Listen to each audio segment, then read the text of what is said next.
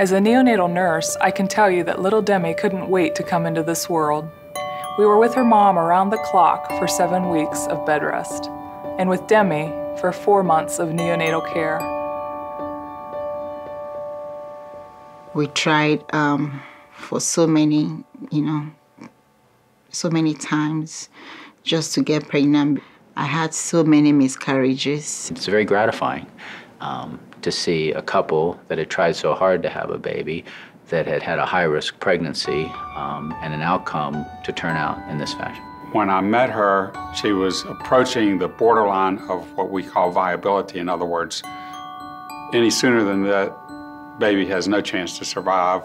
I never knew Demi was ready to come until my doctor came over and checked me and said, "She's right here, she's ready to come." And I was like, oh. She weighed 1 pound and 5 ounces. Her legs were about the size of my finger. But she came out crying and obviously with a will to live. When I saw her the first time, I could remember telling them right there, telling her in the presence of the nurses and doctors that I've waited for you for 11 years and you're here. I'm happy to see you. It's uncommon that an infant born at that gestation, at that birth weight, doesn't have complications. She actually was on ventilator support for over a month before she finally got to the point where she could breathe on her own. The nurses, they just made me feel at home.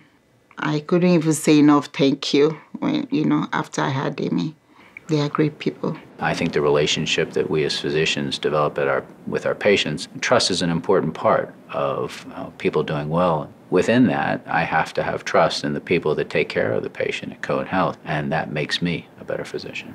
Demi, their family just really touched my life. Michael and Ayoola cared for other people in the NICU. They cared for us. They cared for the other moms in the NICU. They wanted to make sure that they were okay. And I think what a powerful thing when you're going through something so stressful in your life, they were able to see beyond that and help other families.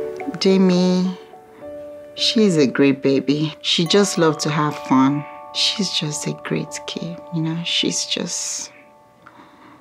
I'm just so blessed to have her. She's a blessing.